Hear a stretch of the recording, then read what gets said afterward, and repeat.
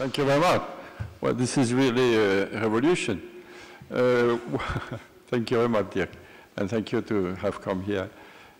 What are the reaction in the scientific press? Do you have some violent things, or just reflection, just agreement, just silence? What? Well, it's very. We got a lot of very positive responses. We got a lot of questions, of course, which I think is absolutely fair, like is the method robust and so on and so forth. There were some comments, not so much in the press, but more on like Twitter, and so that were passed on to us, which were not quite fair, more down the line, this cannot be so because it's impossible. But I think generally speaking, the response was overwhelming positive, as far as I can tell. I know there have been lots of criticisms, but whenever I present at conferences, no one stands up and asks me or faces me. So people just do this on our back. So, yeah, it's a very interesting response. Thank you. Some question? Well, it's just a comment. Maybe Dirk does not want to enter too much into this debate, but in France, the reaction was not always positive. So I can say it. Yeah, I can confirm. So there is a French school of prehistoric art that was frankly hostile. Yep. We can say that. Yep. And I think really each time I spoke, including in France, with people who are really specialists of radiometric dating and U series, they were all very impressed by the method and how solid are the results. And I mean, for me, there is no discussion. Okay, after we can discuss what kind of art is that, and of course, you know, if there are differences with Neanderthals, modern humans, the little animal in the middle of the square, was it added after in the middle of the square, etc., etc. But I think you convinced, at least you convinced your department first, and second, which was not the easiest. And second, I think everybody who really knows something about U series is absolutely convinced. I refer to my colleague in Collège de France, Edouard Barre, who came to me several times and was frankly upset with some of the reactions in the French press or in some popular magazines or social media. We don't mind about the press and the social media. Well, you know, in France we love Cro-Magnon, and we were not happy since well, not the last century, the century before, the 19th century, with Neanderthal. So it's becoming better, but it's slow. So giving this possibility to Neanderthal is just a crime. So, d'autres questions?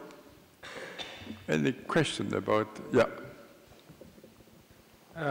With your permission, Mr. Chairman, two short questions.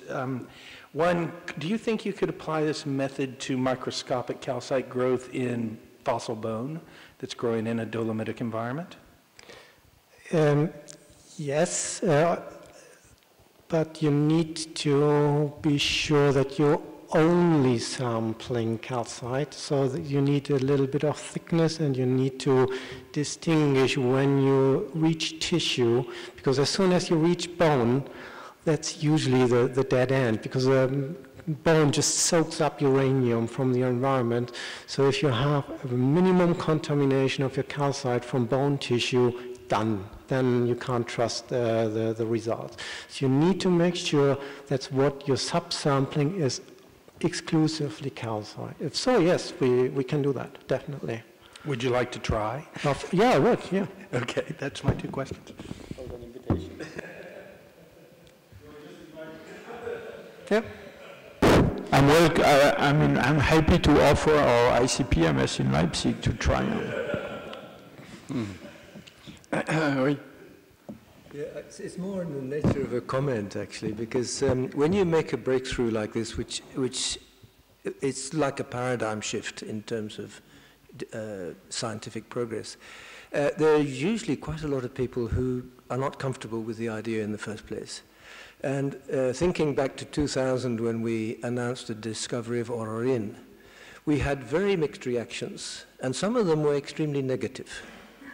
I was called a maverick, which actually is not an insult. For a scientist, it's actually a compliment.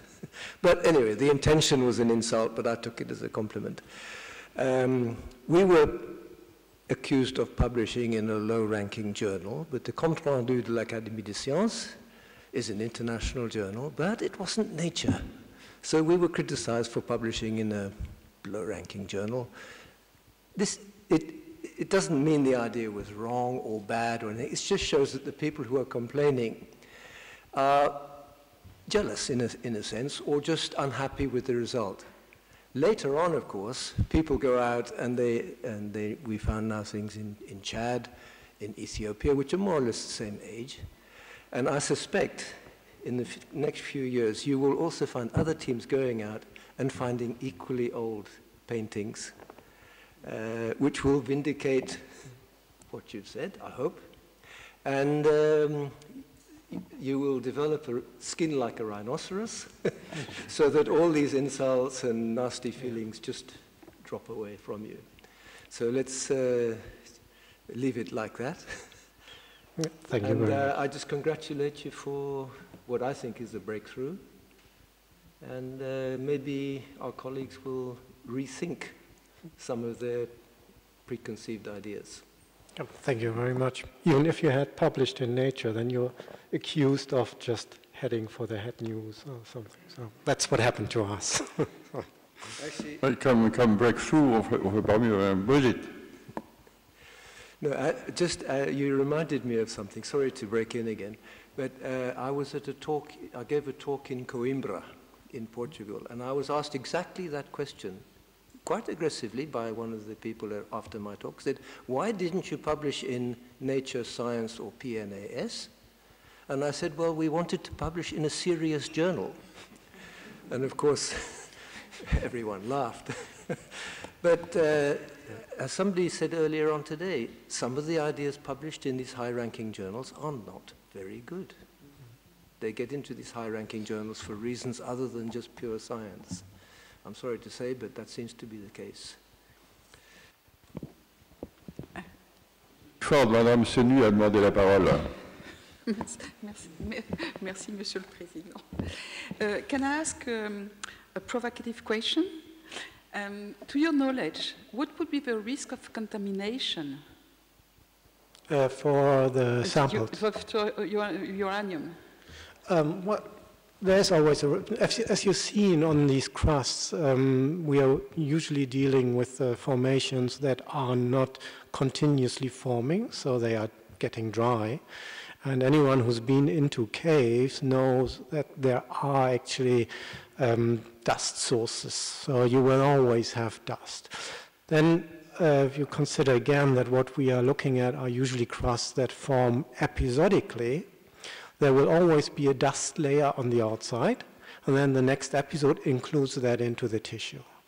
So it's quite common that we have contamination, but we can identify it because the contamination carries thorium, which is not the decay product thorium, but it's what we would call the common thorium. As soon as you have this, and you will find it when you measure, alarm goes on like, okay, sorry, this is not pure calcite, so we have a contamination issue. And then extra work is needed to disentangle the extent of how much this changes your results, whether or not you can correct for this, and how much this correction would alter the age itself and the precision. So the precision will usually go nuts if you really have a contamination. This is exactly the case for the French site. The crust, very thin crust, is rich in detritus.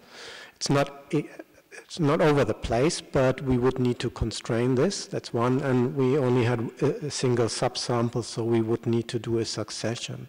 But this is exactly, we then classify in a way the quality of results based on how clean is it, how many subsamples did we get, is it well behaved. And only when we are convinced on all these aspects, we would say it's really reliable. Well, you know, I'm a member of the Commission des Grottes Ornées in the Ministry of Culture in France, so I will try to get for you some That's some good. keys or some We need caves. support there, yeah. Thank you very much. I had the key of Lascaux for 7 years, but unfortunately I give it back. Sorry. Bon, yeah. Madame Sylvie. Thank you, Dirk, for the great presentation. You know, paradigm shifts are great to be had in science. So even if the results are going to be proven right or not, I think this is a way to go forward. So we should be very happy about the results. I have one very technical question. I'll keep it for later because I may have been dozing off when you presented at some point because of my jet lag. But a question maybe for you, and maybe Jean-Jacques, you can interject as well, is, yeah, given the results, what does it mean to us and to our understanding of symbolism in Neanderthals and Homo sapiens would be the appropriate question. And I know you're maybe a geologist, but you can answer that question, or maybe Jean-Jacques can interject. The question was? So what does it mean, given that yeah. What does it mean? I mean, at least the Neanderthals who did this, they had some concept of symbolism, I think, because you go into a cave, you put your hand on a wall, you put some pigment over that, you leave a mark behind. So this is, yeah. But I know there is a discussion going on. I would go as far that this last resort of exclusive symbolism for modern humans is gone with this. Well, if I want to be provocative, I would say that experimental data shows that even parrots have a notion of symbols, but I think these results, of course, are very impressive, and it comes with other results. I want to mention the works in Bruniquel in southwestern France that showed that, to the surprise of many, that Neanderthals were able to go very deep in caves and do things, arrange stalagmites. Okay, there are two layers. There is the fact, I mean, what we see after, there is the interpretation. So why they did that, is it, you know, people came with the notion that it's kind of shrine or something like that. Well, I think that's the more a matter of opinion than a matter of science, I would say.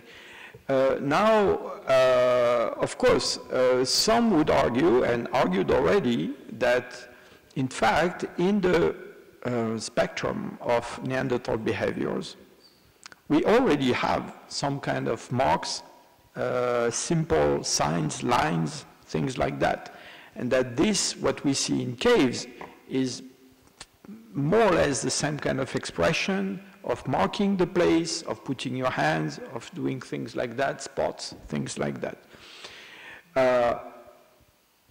To date, what remains is the fact that modern humans, again, I hate that, but late Homo sapiens, when they moved into Europe, and this is visible already in the earliest origination, or very old phase of origination, they produce pictures, and they produce pictures of animals or humans, statues, things like that. They also produce pictures of imaginary beings. And maybe this is the main step, I would say, that would separate what we see in the Neanderthal records from what we see later with modern humans. I would like to add also that the fact that possibly the oldest thing that we have in caves was produced by Neanderthals, I mean these simple things, was already proposed a long time ago by Laure Blanchet, that you mentioned, well, nobody, I mean, this was buried somehow. Nobody wanted to entertain really this question, but it's an old hypothesis that now is proved to be true. So I think for my friend Joao, really the next step will be to, if he wants to prove complete equality in terms of behavior with recent modern humans, will be to find figurative art with dates of this kind. And I think that will be, I'm not sure it will happen, but that will really make a full revolution. But already proving that signs, simple signs that we find on other supports, stone, bones, etc., are visible in caves, that Neanderthal goes in caves, and that they use pigments for pigments and not for some kind of utilitarian purpose, I think is a great advance. It's fantastic. Yeah, I agree, but one thing that I would also always put into consideration is of course, the figurative art is impressive, and it immediately kind of speaks to us because we know these animals and we can see them.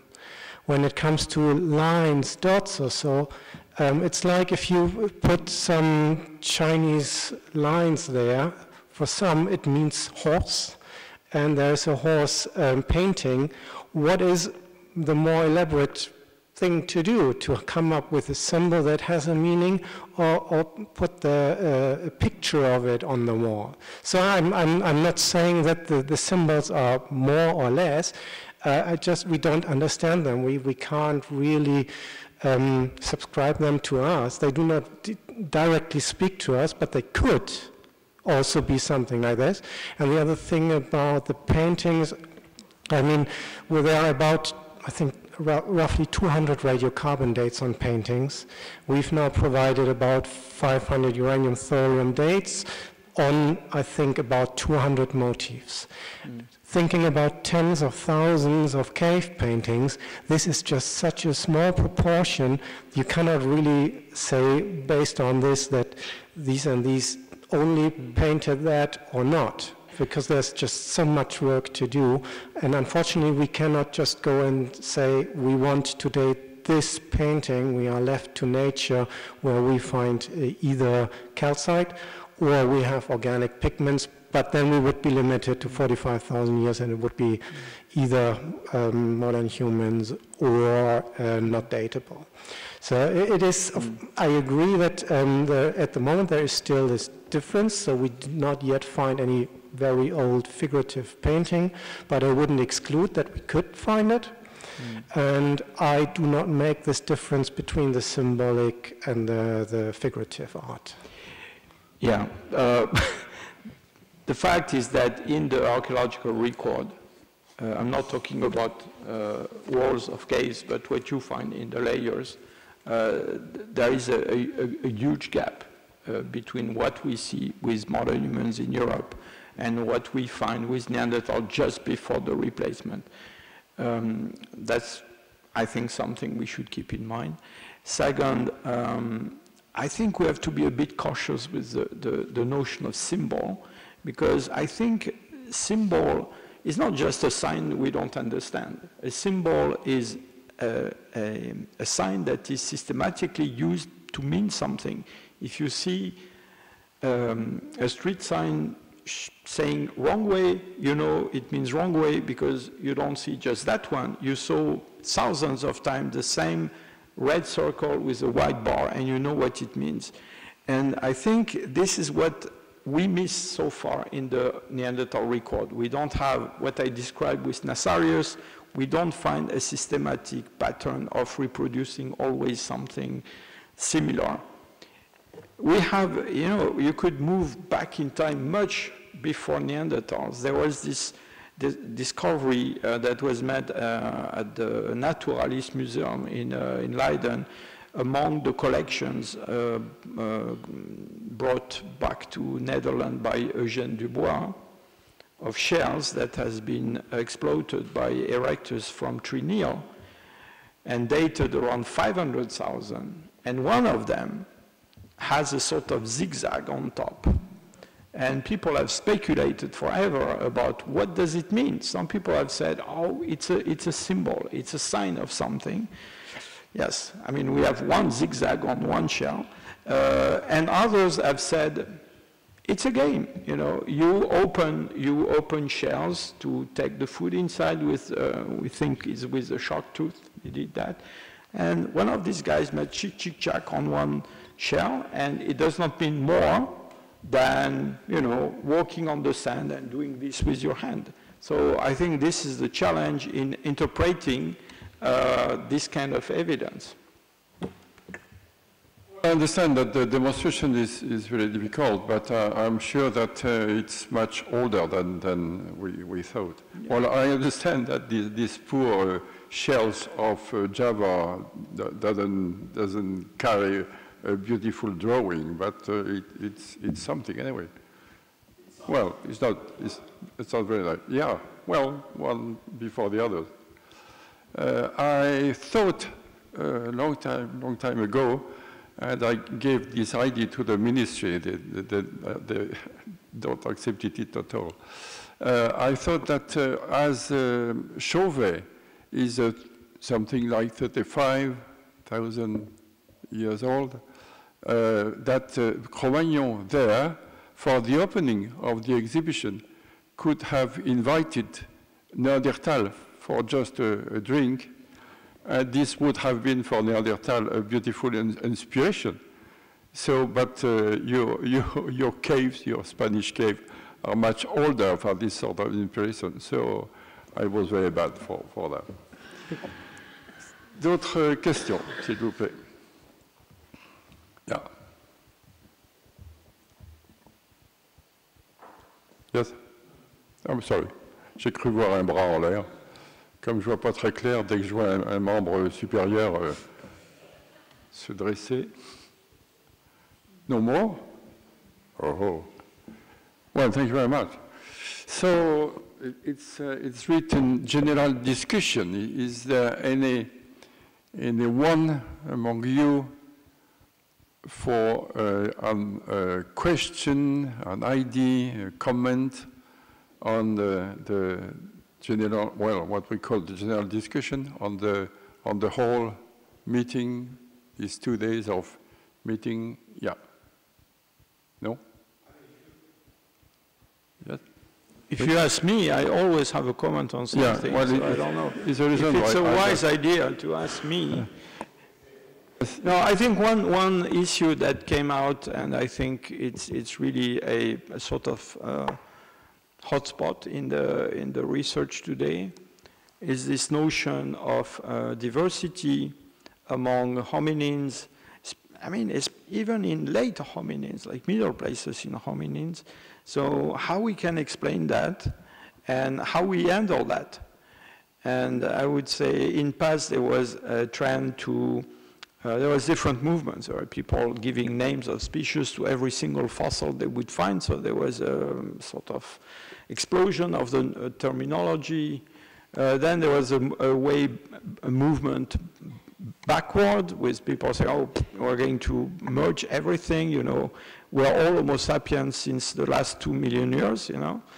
And, well, it seems difficult to accommodate things like Naledi in this picture or even the hominins I'm used to work with.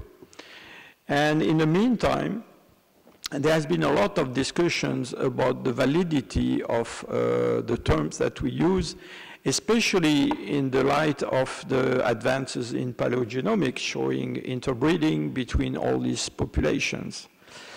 And it's a question that I face almost in every single lecture I give to the public, where people say, oh, but you know, if these guys can interbreed, they are the same species. And had this nice experience when I spoke to high school students in Germany, and this young girl came to me after and said, "Oh, if they interbred, they must have spoken the same language." Well, so I think there is a lot of fantasies about that.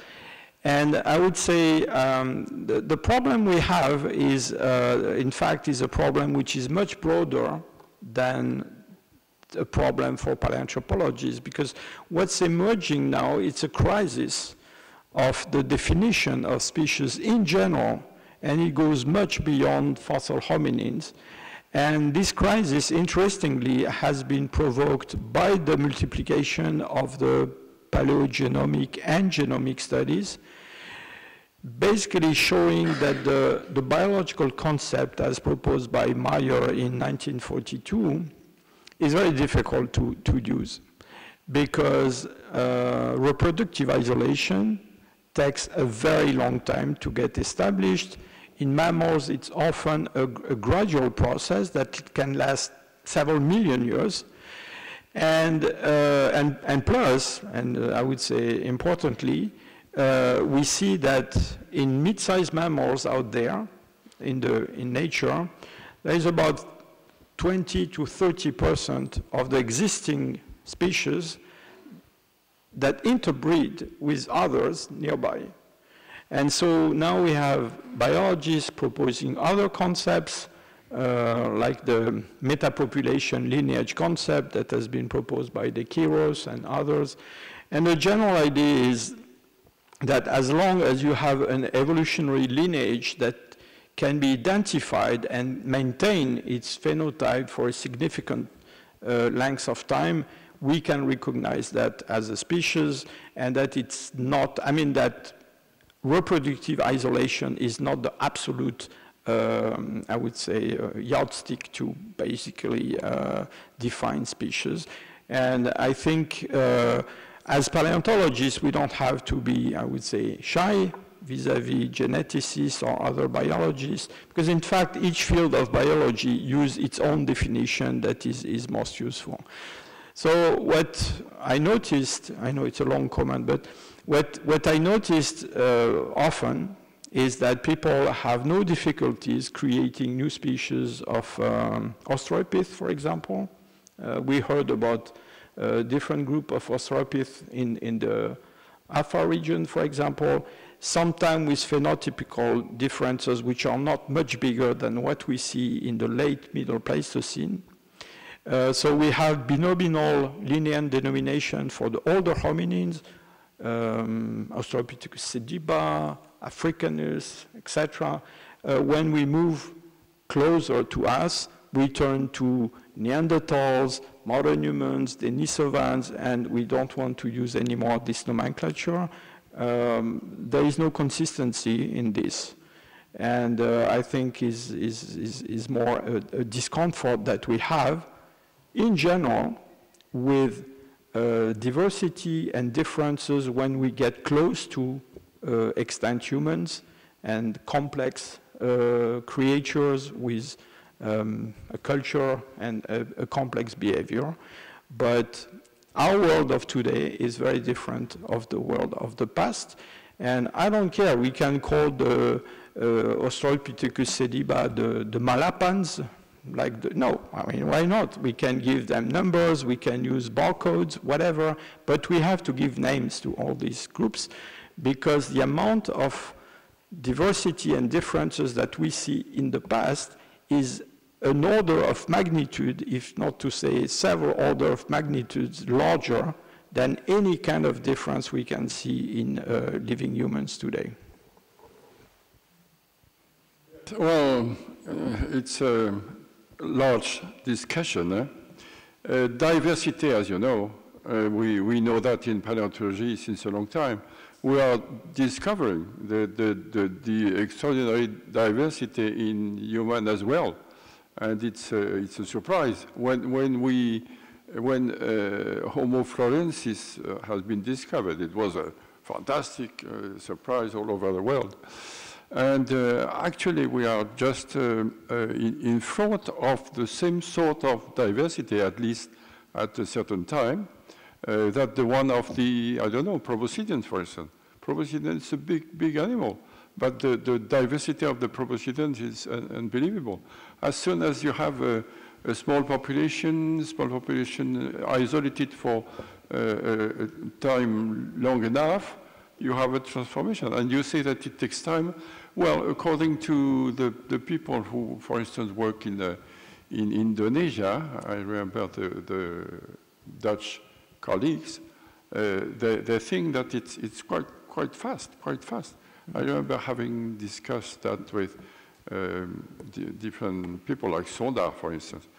And they say that it's a question of a few, well, thousand years for the nanism, which is maybe not a real species, but it's a real differentiation anyway. Look at the number of elephants in the island of Mediterranean. Is a sort of manip. We just make islands and put elephants in different islands. And finally, after some thousands of years, you have plenty of new species.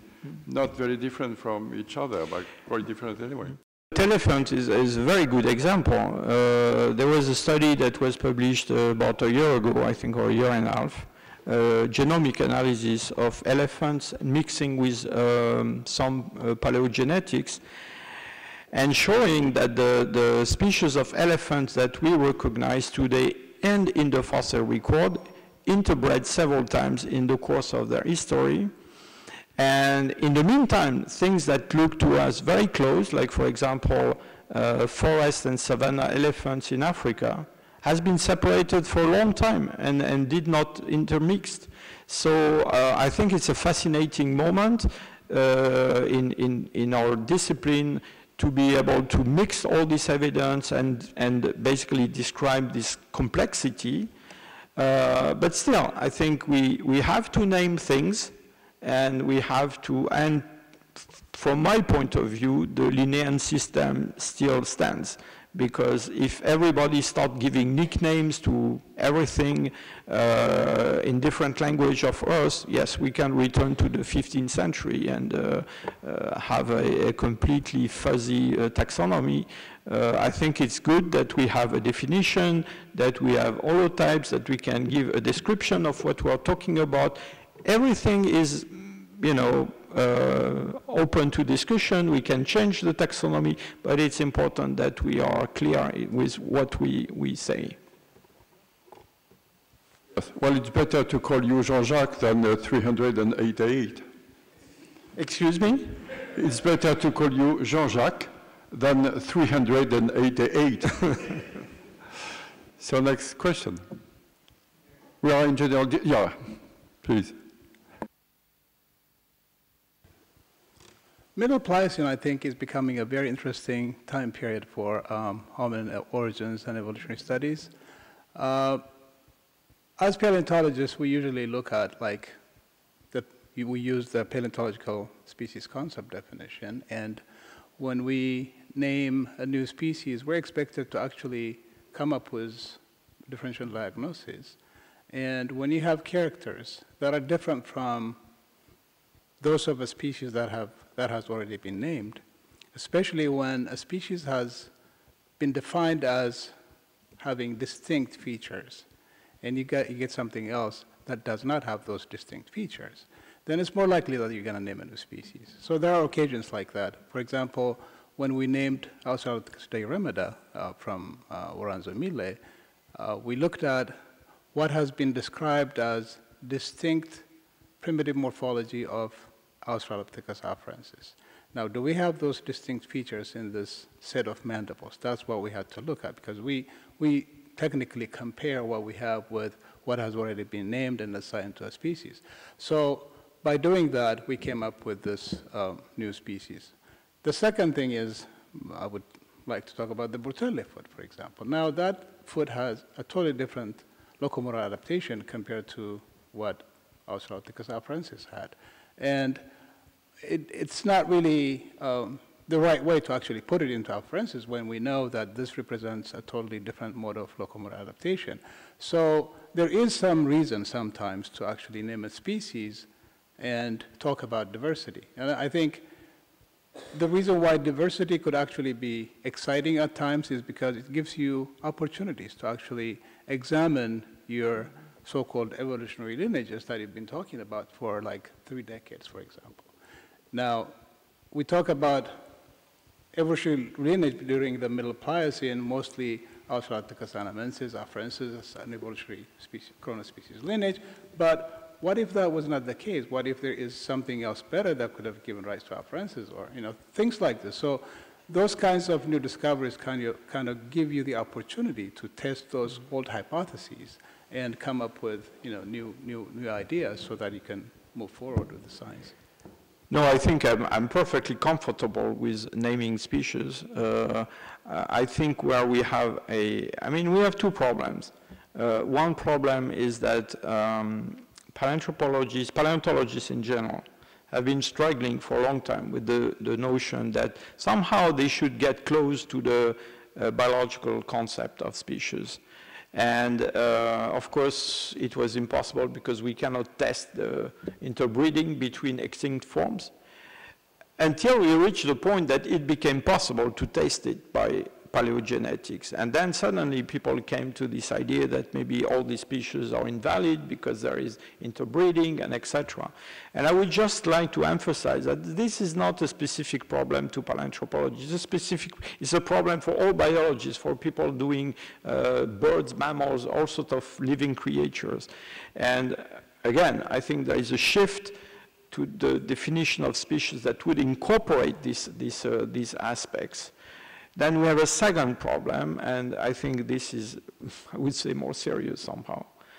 For all sorts of philosophical and ideological reasons, we have difficulties with the notion of different species of humans. I think it's fine when we are talking about Australopiths or, sort of ape-like creatures, say, oh, they are different species, good for them.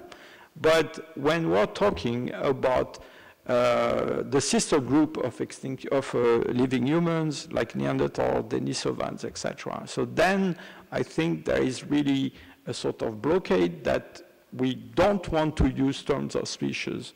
It's very clear in the literature. You see the shift. The shift is around 2 million. Everything which is before 2 million is named using the Linnean system. Everything which is younger than Erectus, we fall in the An system, Denisovans, Neanderthals, we found termination like that. We found all sorts of ways to avoid the Linnean denomination. When we started saying we don't want to speak about modern humans, we want to speak about Homo sapiens, there is a resistance. There are people who say, oh, Homo sapiens, it sounds old-fashioned. We prefer to speak about modern humans, even if modern humans is meaningless for the reasons I gave already. But I think this is just humans in general want to think on themselves as unique and universal, united all humans. And so is fine as long as you speak about extant humans, because we are all one species, we are very homogeneous, there is a sort of cosmetic diversity among humans. It becomes difficult when you want to incorporate Pleistocene hominins because, yeah, somehow in our brain there is this idea that in nature, there is a ditch somewhere, and beyond the ditch, there are the others, and on this side, it's us, it's the humans.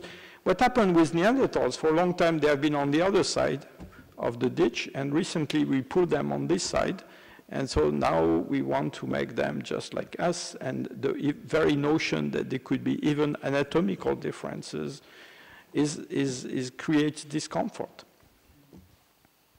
Well, I don't want to come back to what I told you yesterday, but it was the same thing. In the 70s, when you say that man is a mammal among mammals and that he was evolving because the others have to evolve also, it was not, quickly accepted. And fortunately, For the moment, we have just one genus, Homo.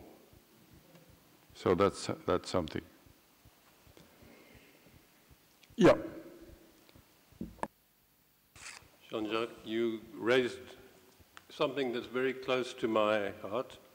For more than 20 years, I've been exploring the possibility of looking at probabilities, a probabilistic definition of a species.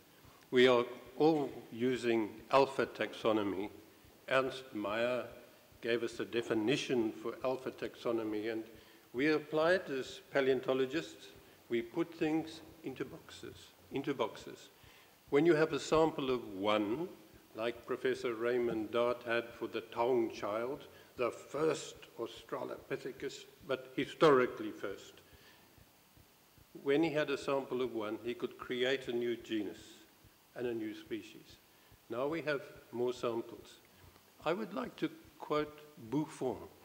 Buffon referred to the nuances of variation. Alfred Russel Wallace spoke of fuzzy boundaries. Amazing, he was perceptive about that. And even Charles Darwin. Before 1859, he wrote 2 big books on barnacles. Barnacles. He defined, he was the world expert on barnacles. And he recognized that when he only had samples of one, he was able to define a new genus or a new species. But then he got samples of barnacles from all over the world, apart from what he had himself collected. And what he says about barnacles is as relevant to hominins, because as his samples increased, the boundaries collapsed. And I have read with great interest the 2 volumes on barnacles, recognizing he was himself agonizing over the classification. Could he really apply the Linnaean binomial system of nomenclature? Now, I don't want to boast, but more than 20 years ago, I wrote a short little item for Nature on probabilities. And my passionate view is we should move away from alpha taxonomy to something else that we can apply in paleontological context. I'm not going to give my lecture on morphometrics. No, I can't. But what I can say is that I have made an appeal, and a passionate appeal to the paleontological community for a probabilistic definition of a species where you look at sigma taxonomy as opposed to alpha taxonomy, recognizing, yes, there has been interbreeding at some point.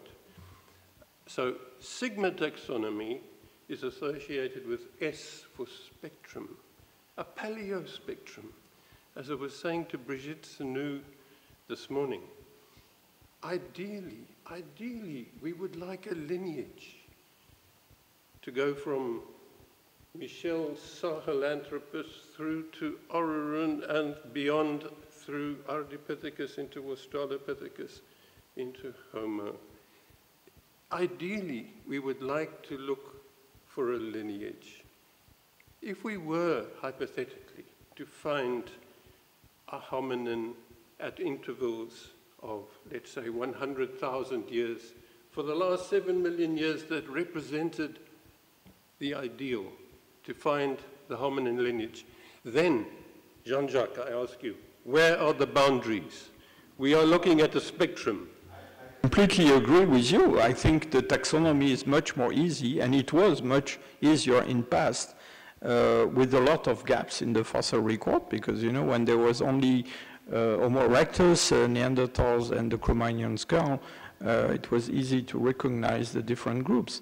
What we have been discussing today about Homo rhodesiensis, Homo heidelbergensis / rhodesiensis, The problem is what? The problem is probably in Eurasia we have I've been supporting an accretion model for the evolution of Neanderthals, and I think the more we have fossils in our collections, and the more we see that it's going to be very tough to put a boundary somewhere. I mean, right now in Europe we have a gap which is more or less this isotopic stage 8. We have nothing as fossils. So conveniently we put a boundary here. The day we're going to have a CIMA, another CIMA within the isotopic stage 8 is going to be a problem. So I think either we choose the option of giving names to lineages, and it's an Enneagram system where basically you use the split point to decide where you have a discontinuity. But it's no, I don't have an easy solution. But again, I think I insist that we should name what we're talking about, and we should be precise about what we put under the names. And I think my fear is that by wanting to avoid the issue, we start using what some of my colleagues do, that give names that are, without, I would say, phylogenetic or taxonomic implication.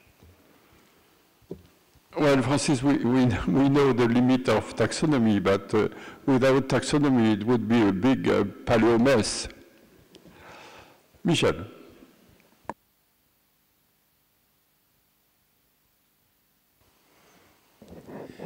I agree with you, Jean-Jacques, at least for a lot.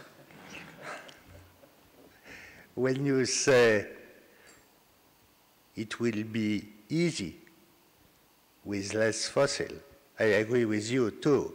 I remember when I was student in Sorbonne with Professor Pifto, we have few fossil, about nothing.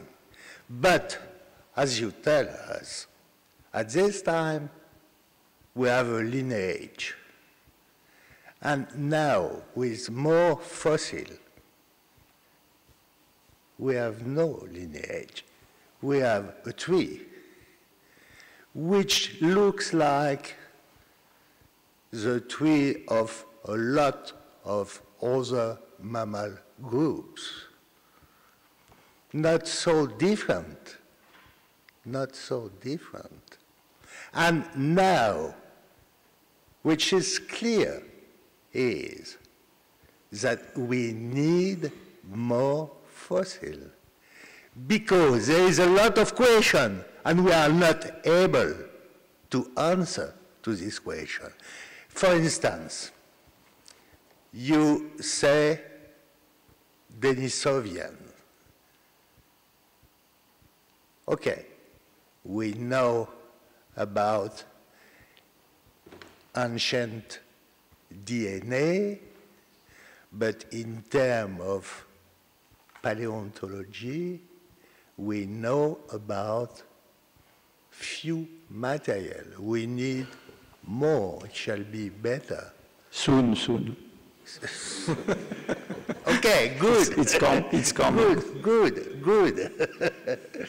And I think that there is a lot of place where nobody is working.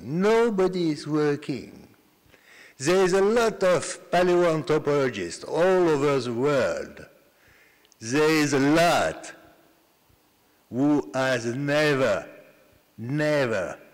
go to the field and find a bone.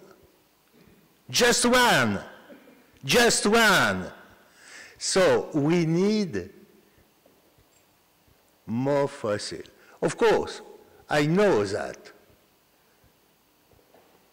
Not so long time, I was in Chad. And in Chad, it's a nice place. But now, it's a nice place with not so nice friend. now to go to the Sahara when you are a paleontologist? You need to have with you a sniper and other guy. But the fact is, we need more fossil. And if you want to answer to all the questions you ask, and I agree with you, if you want to answer, when you are teaching, when we are teaching, we have to say to the young people, it shall be necessary not to be an armchair paleoanthropologist, but to go to the field and to find fossils.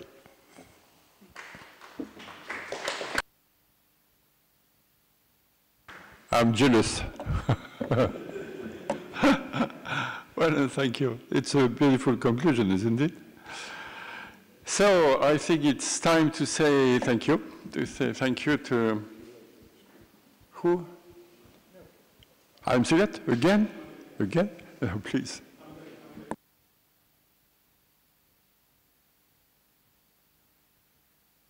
So as a person who just got back from the field with some fossils, I definitely support what Michel is saying. And if we indeed are going to understand the tree of our family, we would have to go out and find the fossils. But at the same time, I think we also need to develop techniques, be it in terms of imaging and visualization and developing statistical methods and all of that. So we can have a comprehensive and integrative approach to paleoanthropology. For example, the new techniques that you've developed in Max Planck and the amount of information we've garnered from old fossils that were sitting there, using those techniques has somehow revolutionized paleoanthropology. So I think as much as myself, I'm a field guy, so I go to the field every year, and I also need snipers, by the way. You were right, yeah, I've been shot at 5 times, if not more. But we really need a comprehensive and integrated approach like any other field of science. So I would encourage both the field person like myself, but also the armchair scientists.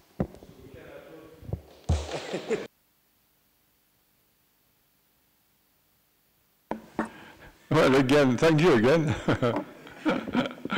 Well, thank you to all of you for having accepted the invitation of the Academy, Pontifical Academy of Sciences.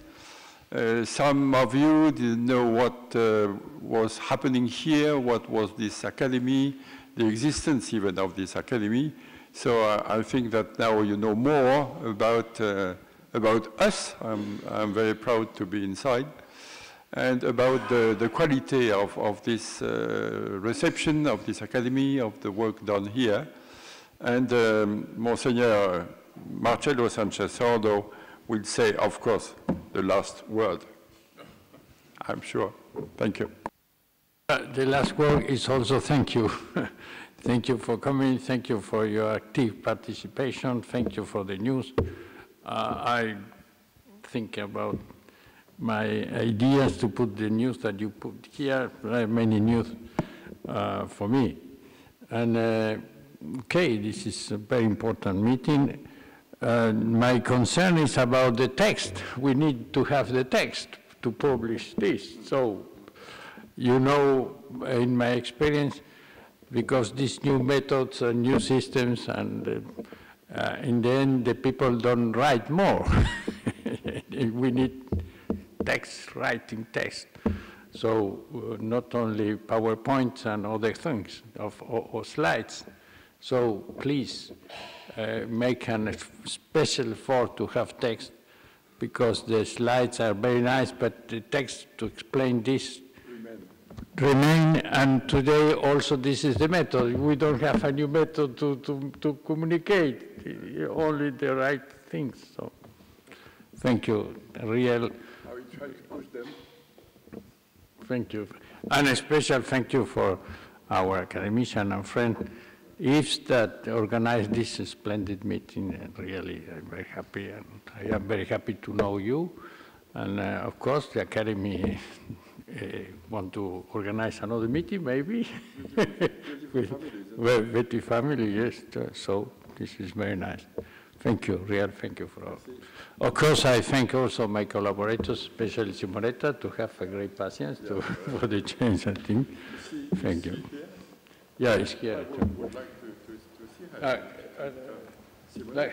La chiama Simonetta che vuole. Simonetta Ulysse, with such a name, and she worked a lot for you. I received all the copies of the exchange of mail that she did with you, and it was superb, very big work, and not easy work, because you know you have sometimes your airplane ticket, but you want to change, you want to have some different sort of travels and so on, and it's a big job. Sorry, because there are many changes in the Vatican, especially for Santa Marta, and not all people can live in Santa Marta, but this is because Santa Marta today lives the Pope, and it's more complicated to have the places. And many times the Secretary of State asks for the places at the last moment. So this is, Simonetta, all people want to thank you. This is